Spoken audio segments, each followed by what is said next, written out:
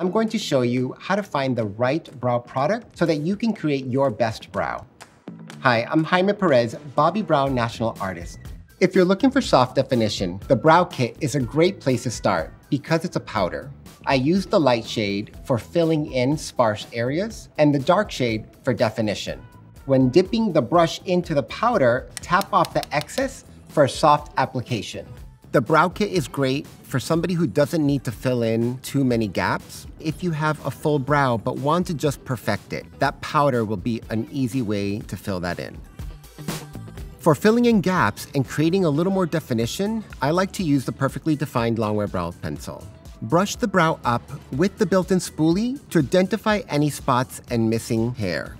The flat edge is meant to fill in any sparse areas. The tip helps to give more definition. You can use that at the head of the brow, any gaps in the middle, and you can also use it at the tail of the brow. The spoolie is great for blending in the product and also to help groom the hair. If your brows are more sparse, thin, or incomplete, reach for the micro brow pencil. The best way to use the pencil is to use short, wispy strokes. You also want to use the spoolie to blend in the pencil so that you can soften up any application. Thanks for watching Artistry 101. Be sure to visit us online or in store for more artistry tips.